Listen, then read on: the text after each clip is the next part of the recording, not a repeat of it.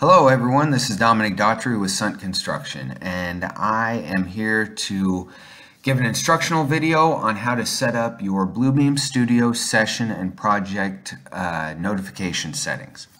So first thing, you want to go over to your right hand tab and you want to go to your studio and you want to hit settings. And when you hit settings from within the studio, it's going to take you to preferences and it's going to take you to the studio tab.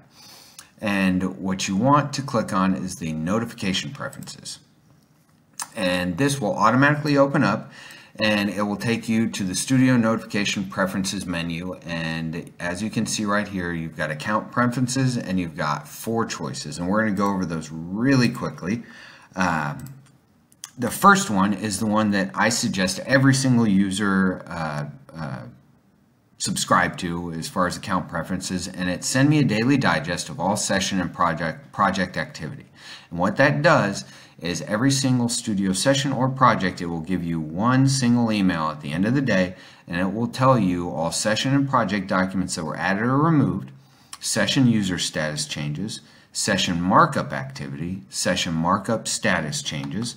It will give you project documents that were edited, and it will basically keep you up to date with one single email at the end of the day. It's a great way to stay on top of everything happening, especially if you have multiple projects, multiple studio sessions. Great way to stay organized and manage your activities.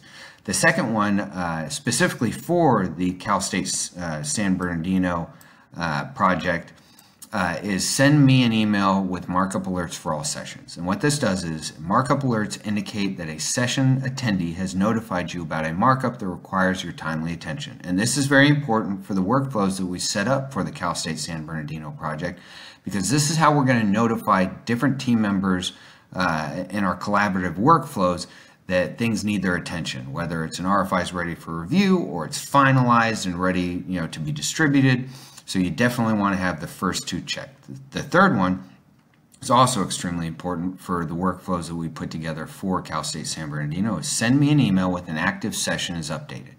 Session update emails include the following information when documents are added or removed and when user updates their user status. And these are all extremely important because these are the ways we're going to communicate collaboratively on this project.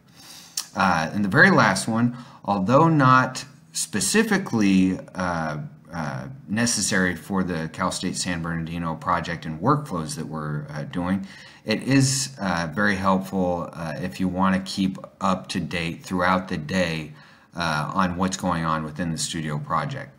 It gives you an email when documents are added or removed and when documents are checked in with changes. And you will get that information on the daily digest, and that's the only reason I say it's not specifically required or necessary on the workflows that we set up for this project. So below those, you want to press apply, and then below those settings, they've got session and project subscriptions. And this is all the sessions that you've either started or are currently attending, and it's also projects and attended projects. And you can see right here, CSU, San Bernardino, RFI review. I want to make sure I apply all of those preferences specifically to that session. So I'm going to press apply, and that is it. I hope you enjoyed the video. Thank you.